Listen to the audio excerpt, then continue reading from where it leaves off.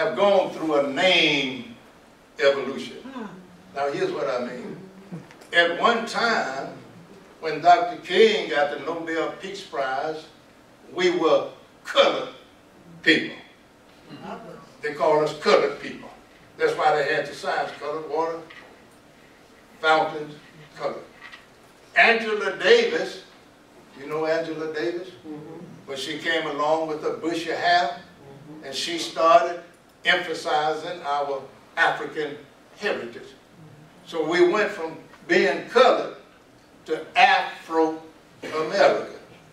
Now, Afro, F-R-O, didn't stay around very long. Then we evolved into African American.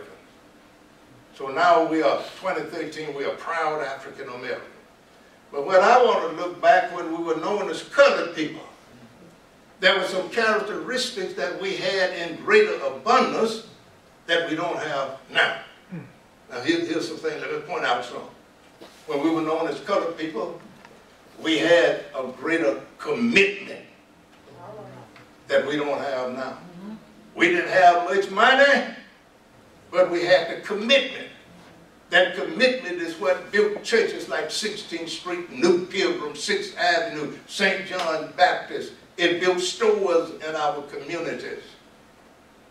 Commitment. We were short on the money, but we had that commitment when we were known as colored people. Now here's the next quality we had. It was honesty.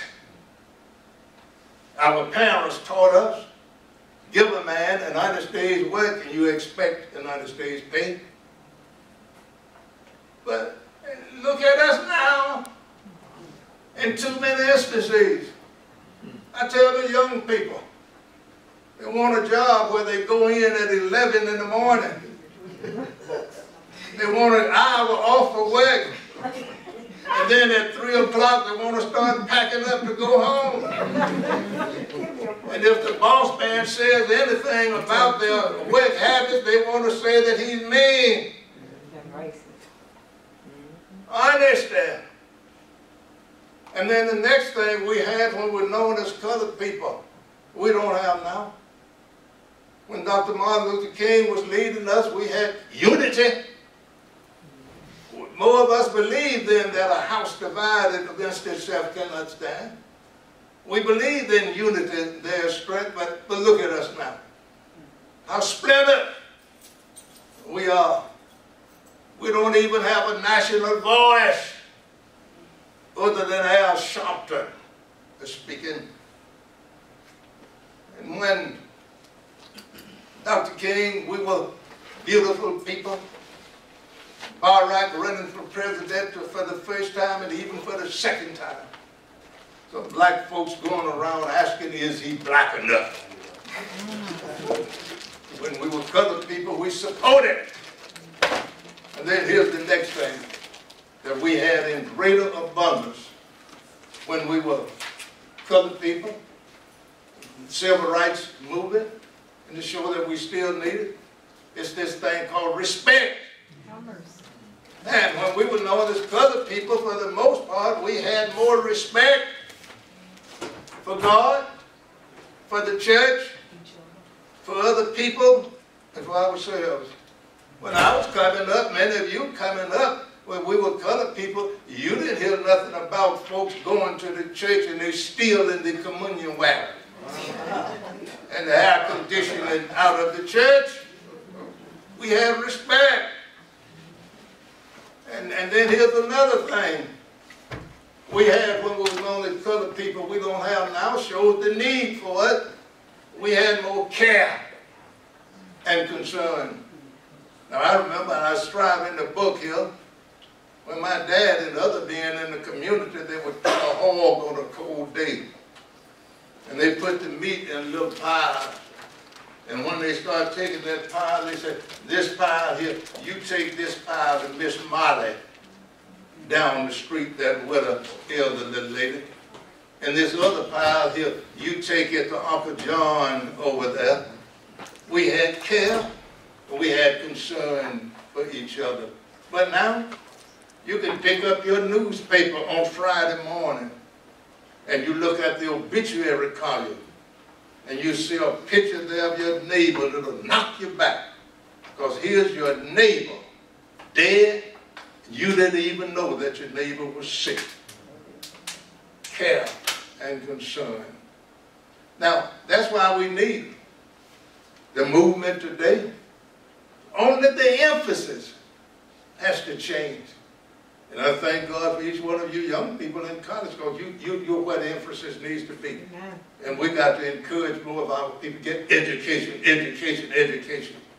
It's a sad thing when we got more young black men in the penal institutions of Alabama than you have in colleges. Where are you going without an education? Now, so we got to teach our people.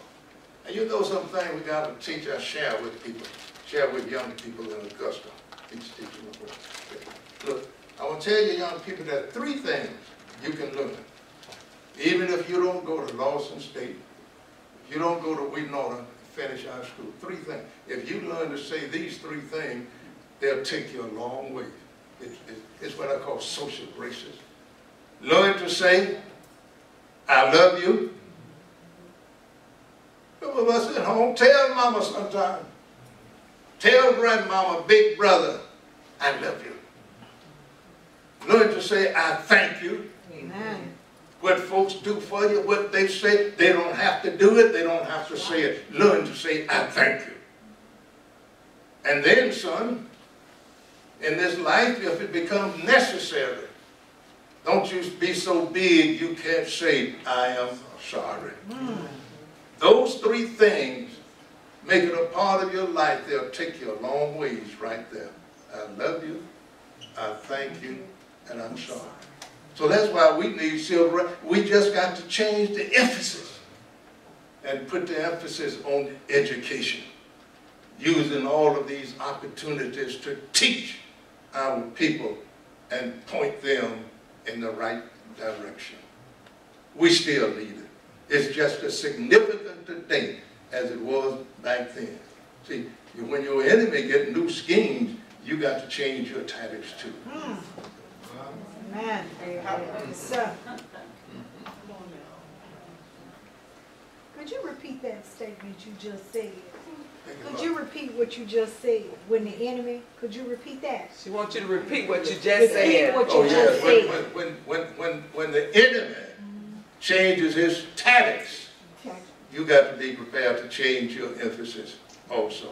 You see, when they had signs there, color, and those discriminatory laws were on the book, you had something there you knew you had to attack.